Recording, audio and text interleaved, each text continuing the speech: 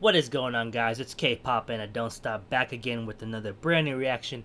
This time to the lovely G-Friend, girlfriend, Yaja Chingu. Yeah.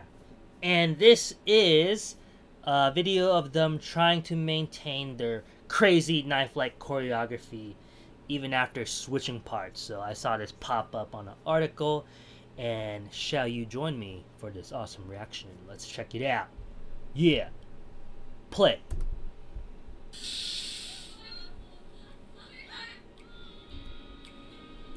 Girl. Dang, this is pretty quiet.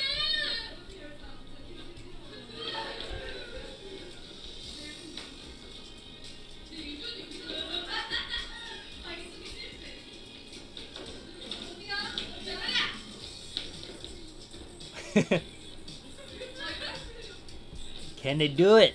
Can they do it? Oh, they're so beautiful. Oh. God, they're so gorgeous. Alright, let's see this screw up. Did they mess up? Oh. Oh.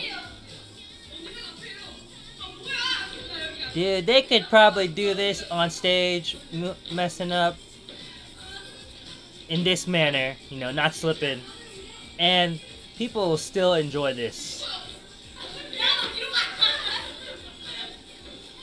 It's like they would still get an audience.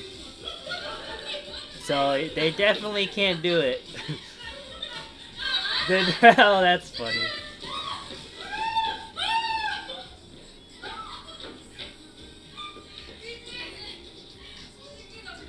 No, but it's so cute.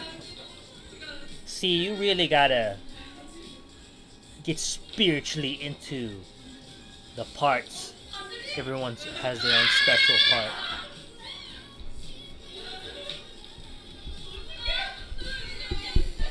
They can't do it! No!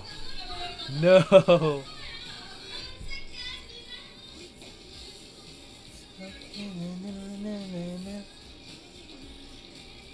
So those of you wondering, they actually have their audio turned down. So that's why this is, you know, they just have their mics up for their voices in this video. This is so funny. They really aren't nailing it. They're screwing up.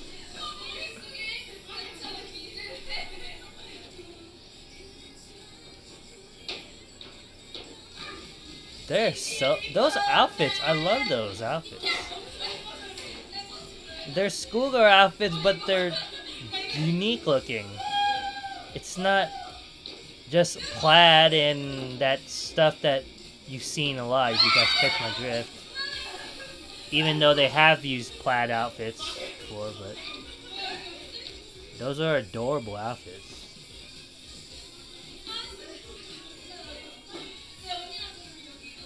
I bet you though, they could figure it out in no time.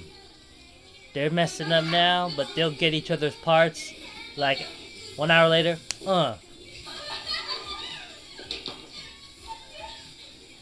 Saw one. Lord, she's tall. She's very tall. Or at least compared to the other members. The other members are just shorter. I mean, like, maybe 5'5", 5'4". Someone's like 5'7".